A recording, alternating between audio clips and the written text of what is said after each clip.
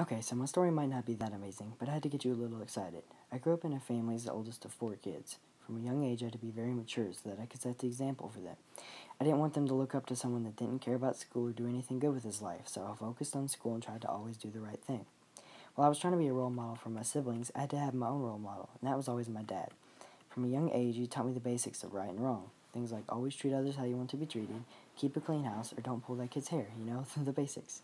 But whenever I have a problem I can't solve on my own, I go to my dad and I know he'll have the answer. I can sit down with him and talk to him about something, and then a few hours will just fly by.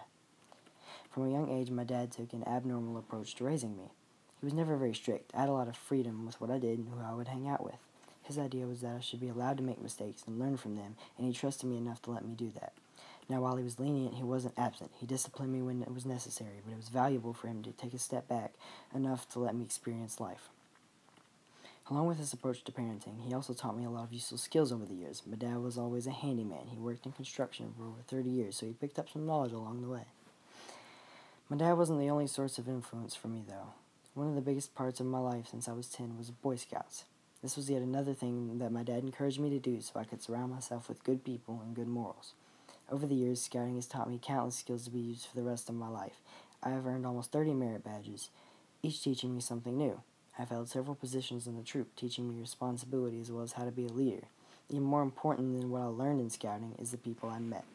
I met my best friends in scouting. For 7 years, I got to know some of the best people I've met.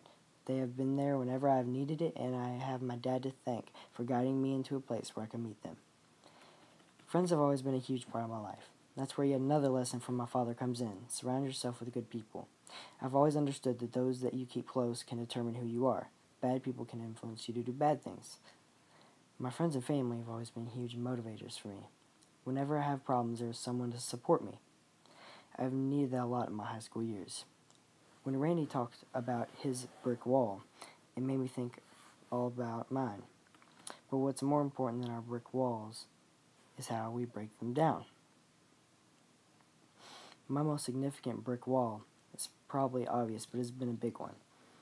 Almost 3 years ago, I was told I would never walk without assistance again. It was more than 2 months in the hospital before I was functioning again, but it still took 4 people to get me out of my wheelchair. I was in a very dark situation, but 2 things got me through it: the people I had supporting me and a positive attitude. Over my recovery, I've realized that our attitude can hold us back so much from our potential. Down my long road, I've had to keep my head up and keep trying no matter how hard it got or how grim the future looked.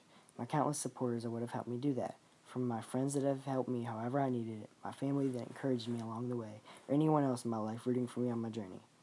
That was when I was thankful to my father, because when I needed people to support me the most, I didn't have to look far. Now, going through all this has prepared me for whatever comes in my life. I've had to learn perseverance, positivity, and who I surround myself with. My hope is that I will keep heading in the right direction once I graduate and use these lessons to make it far in life.